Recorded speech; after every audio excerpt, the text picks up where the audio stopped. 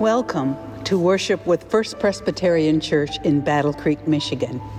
Today is the fourth Sunday in the season of Advent. This is a time of preparing our hearts and also being mindful of the constant presence of Christ through the Holy Spirit, now and also God's reign that will be forever and ever. So till Christ returns or calls us home, we are Advent people waiting. Our Advent sermon series, Songs of the Season, is being brought to us by Reverend Dr. John Best and will include today and conclude with our 7 p.m. Christmas Eve service. You will find that the usual ways. We thank John for his messages and the continuity that he's provided this month. On December 21st at 5:30 p.m., a unique service for the longest night will be available on Facebook and YouTube. This brief time of reflection is a focused time of lament, of remembrance, of hope. It's especially appropriate for those who have lost loved ones and/or we who struggle with grief, depression, and anxiety, which has been especially accentuated by the COVID isolation this year. So join me Monday night at 5:30. Let's worship our God of promise, our God of hope. Our call to worship is based on verses found in Romans 13. You know what time it is? How it is now the moment for you to wake from sleep. For salvation is nearer to us now than when we became believers. The night is far gone, the day is near. Let us lay aside the works of darkness and put on the armor of light. Come, let us worship God. Won't you join us in your hymnals? Number 100, My Soul Cries Out with a Joyful Shout. My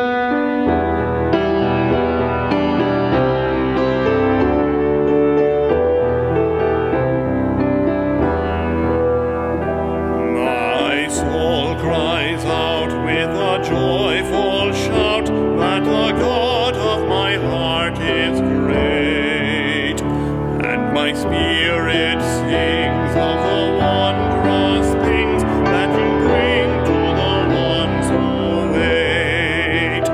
You fixed your sight on your servant's plight, and my weakness you did not spurn. So from east to west shall my name be blessed, could the world be about to turn. My heart shall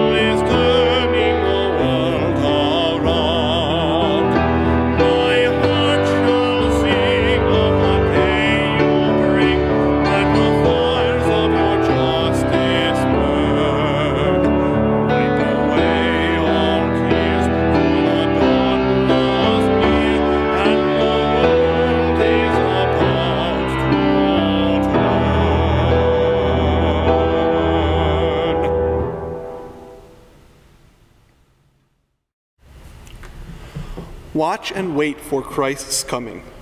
We light candles of hope, peace, joy, and love, remembering the promises of God with prayer. We light this candle in hope. We light the candle. We light this candle for peace. We light the candle. We light this candle in joy. We light the candle. We light this candle with love. We light this candle. Psalm 89, verses 1 and 2 says, I will sing of the Lord's unfailing love forever. Young and old will hear of the Lord's faithfulness. The Lord's unfailing love will last forever. The Lord's faithfulness is as enduring as the heavens. Let's pray. God of hope, God of peace, God of joy, God of love. You are love, and those who abide in love abide in you. Teach us how to love one another as reflections of your light in the world. God of promise, God of love, into our darkness come. Amen. Won't you join us? Hymn number 85, Light One Candle to Watch for Messiah.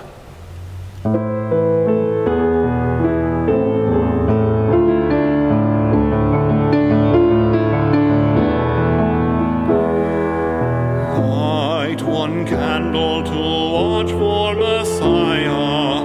Let the light banish darkness. He shall bring salvation to Israel. God fulfills the promise. Light two candles to watch for Messiah. Let the light banish darkness. He shall feed the flock like a shepherd, gently lead them homeward. Light three candles to watch for Messiah. Let the light banish darkness. Lift your heads and lift high the gateway for the King of glory. Light four candles to watch for Messiah. Let the light banish darkness. He is coming, tell the glad tidings. Let your lights be shining.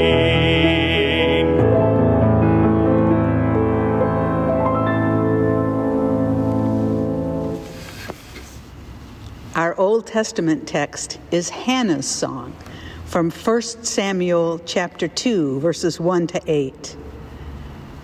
Hannah prayed and said, My heart exalts in the Lord. My strength is exalted in my God. My mouth derides my enemies because I rejoice in my victory. There is no Holy One like the Lord. No one beside you. There is no rock like our God. Talk no more so very proudly. Let not arrogance come from your mouth, for the Lord is a God of knowledge, and by him actions are weighed. The bows of the mighty are broken, but the feeble gird on strength. Those who were full have hired themselves out for bread, but those who were hungry are fat with spoil. The barren has borne 7, but she who has many children is forlorn. The Lord kills and brings to life. He brings down to Sheol and raises up. The Lord makes poor and makes rich. He brings low, he also exalts. He raises up the poor from the dust. He lifts the needy from the ash heap to make them sit with princes and inherit a seat of honor.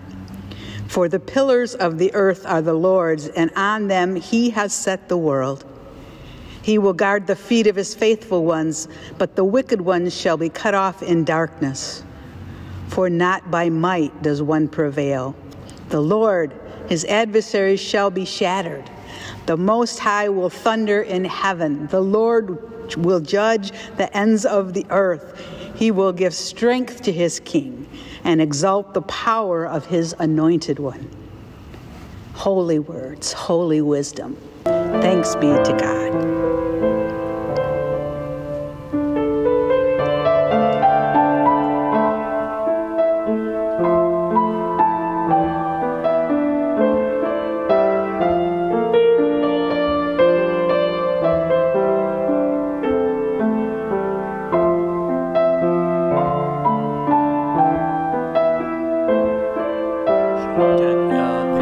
Gabriel's message that she would conceive and bear a son, Mary responds, "Here I am, the servant of the Lord. Let it be with me according to your word."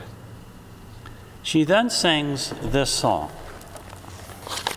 Mary said, "My soul magnifies the Lord, my spirit rejoices in God my Savior, for he has looked with favor on the lowliness of his servant. Surely from now on all generations will call me blessed, for the Mighty One has done great things for me, and holy is his name. His mercy is for those who fear him from generation to generation. He has brought down the powerful from their thrones and lifted up the lowly. He has filled the hungry with good things and sent the rich away empty. He has helped his servant Israel in remembrance of his mercy, according to the promise he made to our ancestors, to Abraham and to his descendants forever." The word of the Lord. Thanks be to God. That coming to us from the Gospel of Luke, the first chapter, verses 46 through 55. This song did not just happen to pop up into Mary's head. With the help, I think, of Luke, the gospel writer, she draws from the Song of Hannah in the second chapter of 1 Samuel. When Hannah had been barren for a long time, and when she finally gave birth to Samuel, her son, in her later years, she dedicated him to the Lord by giving him into the hands of Eli, a holy man, to raise him in the ways of the Lord. And it was Samuel who would later anoint the first kings of Israel, first Saul and then David. Hannah gave Mary her opening lines. Hannah sings, "My heart exults in the Lord, my strength is exalted in my God." Mary sings, "My soul doth magnify the Lord, and my spirit rejoices in God my Savior." Hannah sings, "Talk no more so very proudly, let not arrogance come from your mouth," referring, I think, to the village gossips who spoke among themselves about her barrenness. Mary sings, "God has looked with favor on the lowliness of his servant. Surely from now on all generations shall call me blessed. God has scattered the proud in the thoughts of their hearts." Hannah sings, "The Lord makes poor and makes rich. He brings low, he also exalts. God raises up the poor from the dust, lifts the needy from the ashes to make them sit with princes and inherit the seat of honor." Mary sings, "God has brought down the powerful from their thrones and lifted up the lowly, and has filled the hungry with good things and sent the rich away empty." So Mary's song is not some flash of inspiration, but draws from the deep, deep well of Scripture. She gives in the song a glimpse into the future reign of her Son.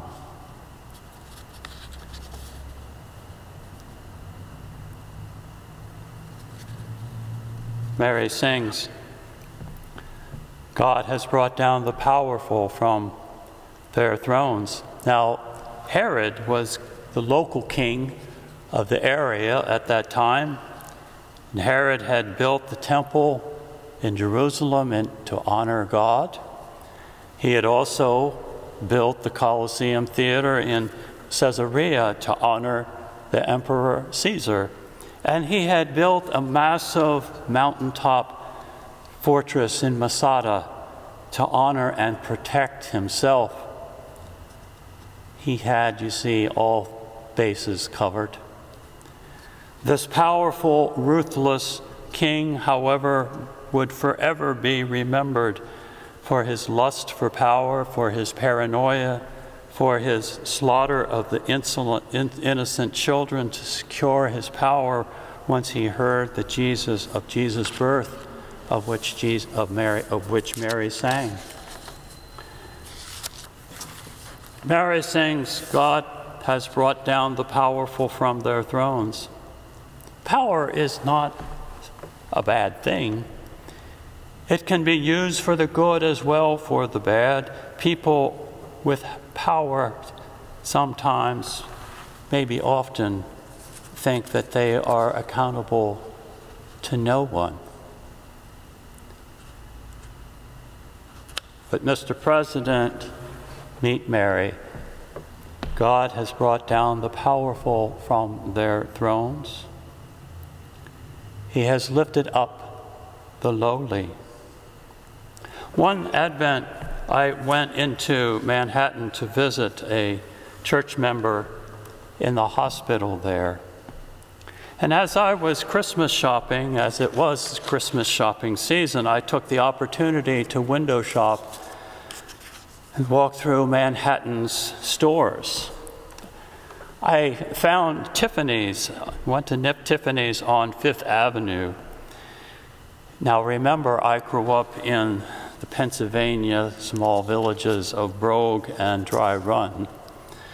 This was a cross-cultural experience for me at the time.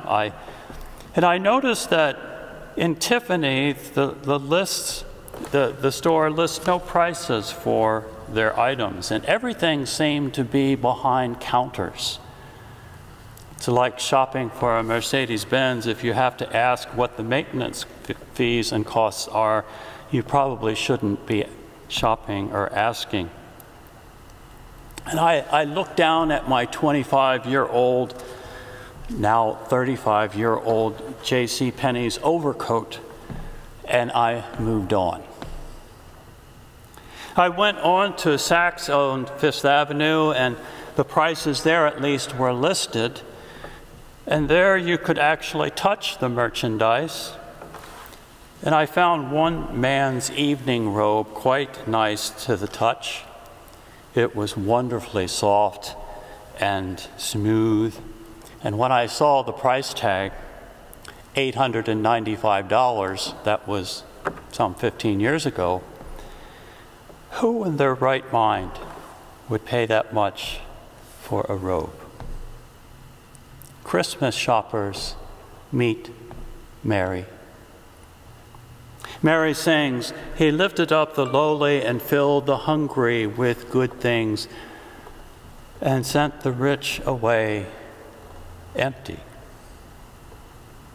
God seems to smile when rules and policies and charities support the poor, and frowns when the rich greedily stack the deck for their benefits. God desires that working people get a living wage, it would seem, and that all people have access to medical care, not just the privileged few. God requires it, or surely the rich will be sent away empty. So Congress, legislatures, county commissioners, city council people, meet Mary. Then there are the compensation packages of the CEOs and elite professional athletes.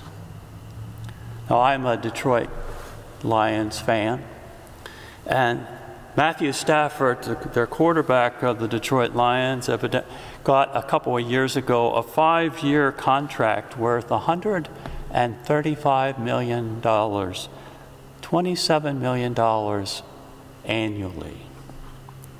He became, when he signed that contract, the highest paid quarterback for a week or so. And when his friend Matt Ryan from the Atlanta Falcons received a $30 million annual contract, only to be surpassed by Aaron Rodgers of the Green Bay Packers across the lake, who earned at $33 million per year, $100 million guaranteed.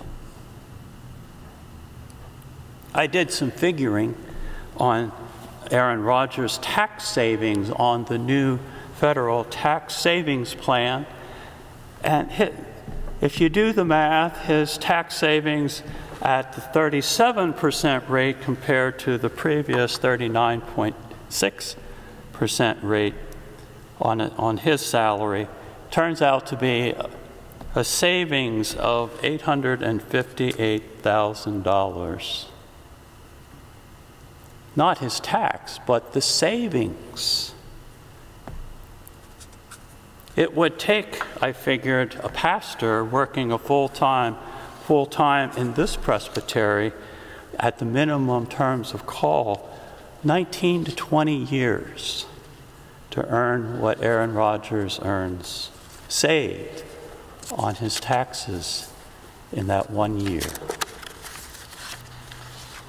So CEOs, NFL superstars, meet Mary. He lifted up the lowly and filled the hungry with good things and sent the rich away empty.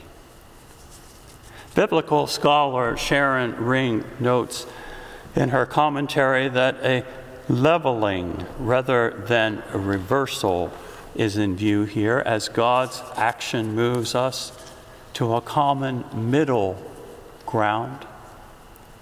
As an economy marked by competition is replaced by an economy of generosity in which all have enough. In other words, a prideful world where winner takes all is transformed into one in which all have a place at the table. This is Luke's vision for the world and of God's salvation work. The humiliated are restored to their rightful place, and the prideful must make way for others. The question is, how do we experience that kind of transformation? Theologian Wendy Farley highlights the importance of finding a balance point between pride and humiliation. When by the power of God's Spirit at work in our lives, we are unhooked from pathologies of selfishness and self-negation, we discover that we are capable of being compassionate and justice-seeking, God-bearers like Mary. As we discover this, she writes, we can dismantle the polarities that balance between self-inflation and self-negation. God's Spirit empowers us to discern this balance, enabling us to become compassionate justice seekers, justice-seeking God-bearers, people who live by the Great Commission, striving to love God and to love neighbor as self.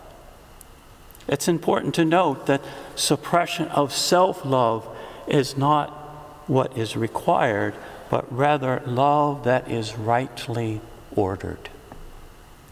For only those who love God above all else can love God's creatures, including themselves, as they should.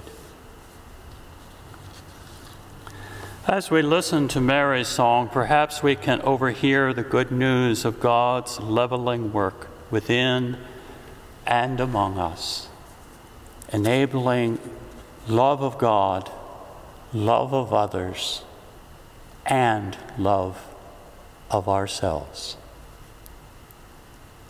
And here God's saying to us what Gabriel the angel said to Mary. If this hope of a Savior is to happen, if this hope of a leveling is to happen, it will happen through you, Mary. You will conceive hope by the Holy Spirit. You will carry the seed and give birth to it. You will take responsibility for protecting this child when threatened by powerful forces. You will raise this child to love justice and pay attention to those long overlooked. You will watch as this child matures, ministers, and is then beaten down, and you will sing when he rises again in glory. God seeks to use Mary. God seeks to use us to flip the script, to bring Christ and his ways to life in this community and in this world, to turn the tables of power where they are abused, and to brighten a struggling neighbor's spirit, to put a song in their hearts. Like Mary, we may not feel so very important in God's scheme of things, but God calls each of us to carry the seed of hope for the least, for the forgotten, for the unheard. And God looks with favor on our lowly, on our ordinary servanthood. God's plan is unfolding, and it includes you.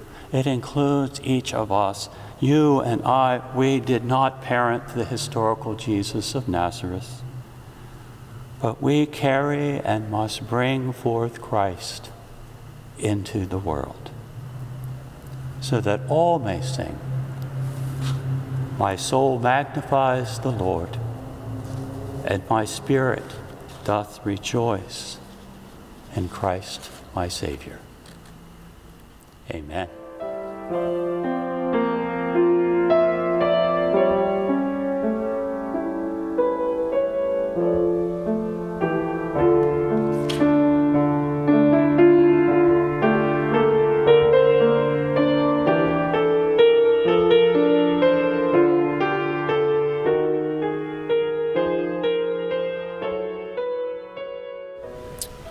Won't you join us in your hymnals? Number 99, "My Soul Gives Glory to My God."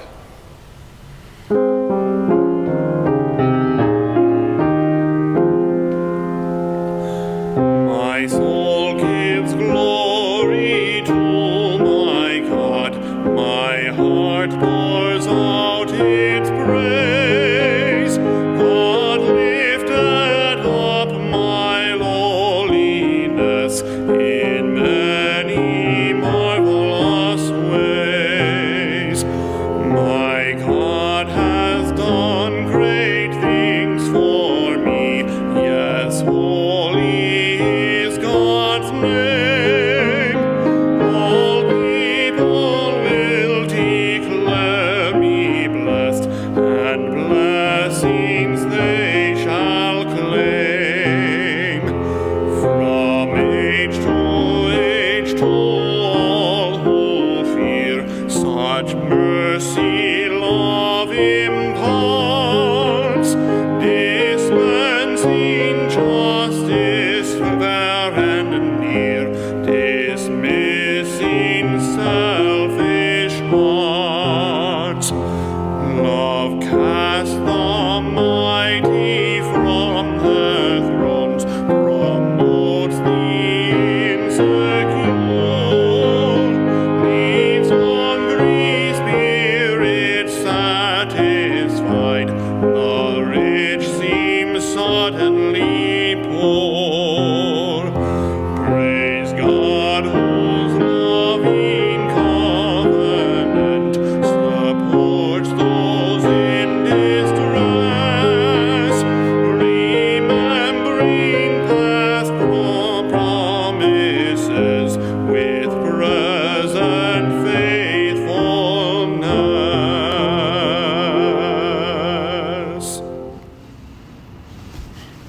Let's pray together, and we will conclude with the Lord's Prayer. Eternal God, for whom all people want and search and wait, even when they don't realize it, we cry out today for a living and present word from you. As our season of Advent continues and the day of your coming draws ever nearer, we pray that you would speak to us in the graceful ways you know best. Open our eyes that have been closed by fear and blinded by self-pity, that we may see you even in the anxieties and uncertainties that haunt our days and threaten to overwhelm us like a cloud of darkness. Help us to see that amid the hustle and bustle of this holiday time, you have become incarnate, sanctifying the smallest tasks of love, generosity, and kindness that we are enabled by your grace to perform. Bring to all those who are in need the alleviation of their poverty or in need of comfort for their minds and spirits.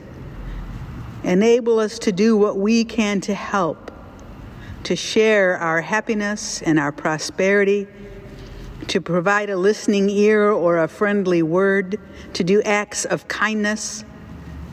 But let us not be content so long as conditions exist that foster human despair from generation to generation through the repetition of ignorance, hatred, disease, distrust. We praise and thank you for the good news of this week, of the distribution of the vaccine, of the completion of the election, of the coming together of the plan for a transitional pastor to join us in the new year. Remind us that you are working, always working for our good. We pray that the promise of your birth, that peace shall be on earth, may that soon be fulfilled both in our troubled hearts and in our troubled world. Come to us, Lord, for we need your presence in our lives. We pray especially for those dear to us who are sick or troubled or unsure or near the hour of their death. Comfort your people and fill every heart with your love. We pray for the world in which you came, in which you still are, and which you love. Touch us anew with the hope that is the heritage of those who love and trust your promises. Through Jesus Christ, who is the joy of those who are happy and the comfort of those who mourn, as we join the world in our family prayer. Our Father, who art in heaven, hallowed be thy name. Thy kingdom come, thy will be done, on earth as it is in heaven. Give us this day our daily bread, and forgive us our sins as we forgive those who sin against us. And lead us not into temptation, but deliver us from evil. For thine is the kingdom and the power and the glory forever. Amen.